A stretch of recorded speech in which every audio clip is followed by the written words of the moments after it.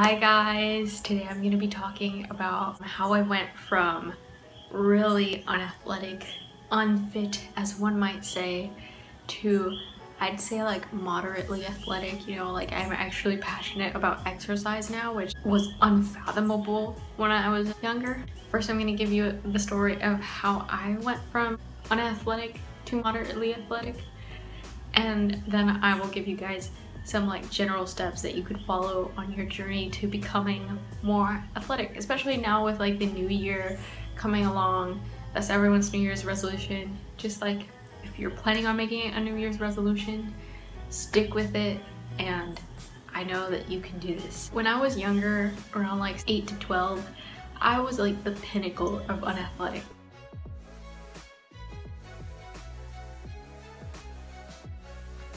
Simply because I really fell in love with books, and I no longer really wanted to go outside, because why go outside when books exist and like you can travel from your like bed to like this like fantasy land. I would just sit on the couch or on my bed or anywhere really and read and absorb all these books like I was like a friggin' sponge. I would get picked last for sports, and I would always feel like a mess during PE. I mean, I still really suck at sports, but that's besides the point. The only type of exercise I did was this one exercise, which very difficult. I would not suggest you attempt it. It's called the bucket bench press. You can get injured very easily. I actually remember the exact day where I was like, okay, I am so gonna get fit. That was when I was around like 13. On this day, we were gonna go to the river to celebrate the end of the school year, because there's a river near my school and we just go there sometimes. And your girl forgot her bathing suit.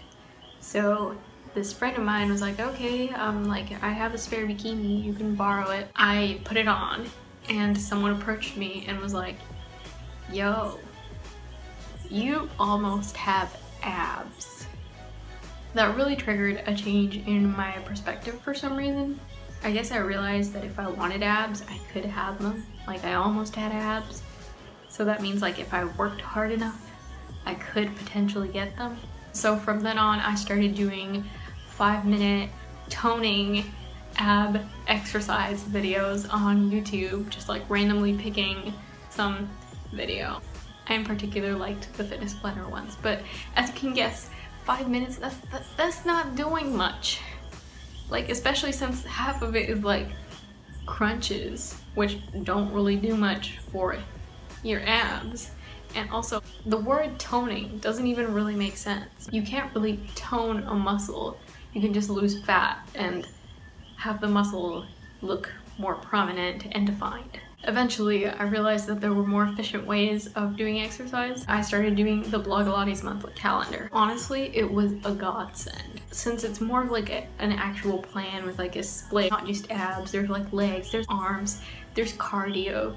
I started to feel like a beast. I was seeing so much progress so quickly, and it felt really great. Although I don't agree with everything that Cassie Ho says, one of the things that she always mentioned kind of stuck with me, and that is that once you start enjoying exercise and like just doing it because you love it, that is when you'll see the most changes in your physique, because you won't dread exercising and it'll become a habit.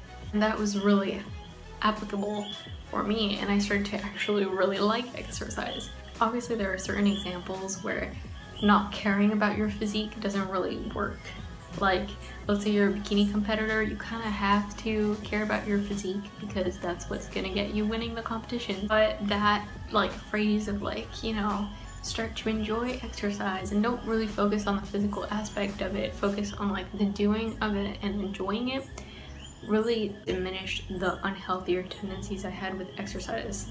And once that was ingrained in me, I started to see all the benefits of exercise. For example, I started to see that I was sleeping better, my mood was better throughout the day, and I was less sluggish. And overall, I just felt more productive and like more complete human being. Eventually, this led to me achieving my physique goal of getting abs, And I remember I had people come up to me and they were like, oh my god, you have abs and whatnot. And like, did this make me as happy as I thought it would make me, the validation? And the answer is yes, it did make me as happy as I thought it would. But I feel like my happiness that was related to the validation and stuff, it sort of came from an unhealthy place. In the end, you know what ended up making me happier? My PE teacher saying that I inspired her because I got my butt in gear and I was fit now and I wasn't at the back of the pack when like we went to PE class, and I was enjoying it and I looked really happy, and that made me happy. Knowing that she was happy about all of my achievements made me even happier. Just to clarify, she didn't see my abs, she didn't care about the physical changes, she just saw my change in sense of self. I did the Blogilates calendars for long enough that I got really bored of them, and eventually I could just like predict what Cassie would be saying. In my head, I would be reciting the video as I was doing it because I had just done the videos so many times. And that was around the period of time that I discovered Natasha Ocean. If y'all have seen my other videos, you've seen me ranting about how much I love Natasha Ocean. She is amazing.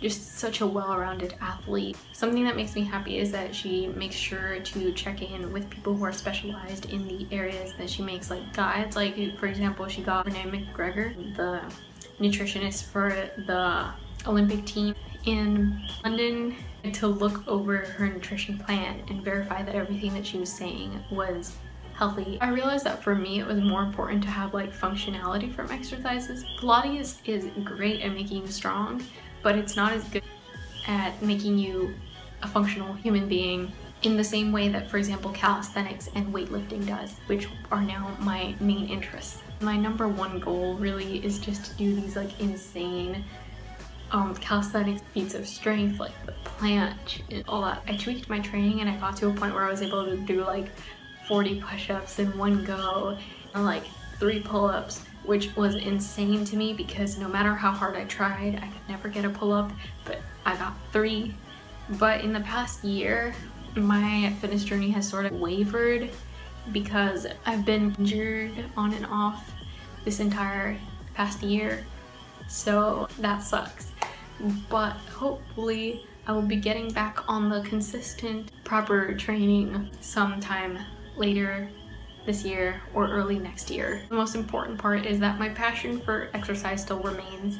In conclusion, the steps I have for you: inform yourself on exercise from the beginning. Don't just start doing and then figure stuff out later. Force yourself to do exercise until it becomes second nature, like even if it's just 15 minutes a day. Analyze what you want to get from your fitness regimen. So don't just go into a fitness regimen and just be like, oh yeah, I'm just doing exercise for the lulz. Like, what do you want to get from it? Do you want to be functional? Do you just want to look a certain way? Do you just analyze your priorities and what you find fun?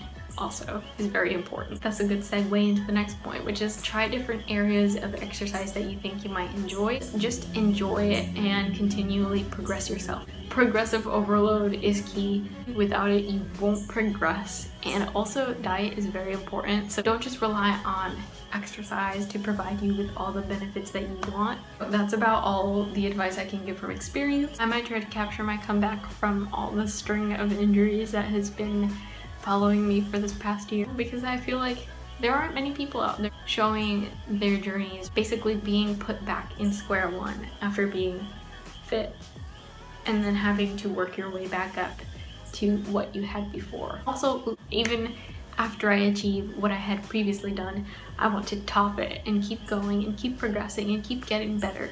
We'll see where life takes me. Thank you guys for watching. I hope you guys have a nice day or night. It's already gotten a bit dark, so I'm sorry about that. But this is the only time I had to film, so I guess I'm gonna have to tweak it in editing, see how I can get the brightness sort of similar throughout the video so that the change isn't that noticeable. Like if you wanna like, subscribe if you wanna see more content, comment maybe if you want to. All those YouTube things. Bye. Also, Natasha once ran a video casually for a YouTube video. Ran a video casually for a YouTube video. Ran a video casually for a YouTube video. Like,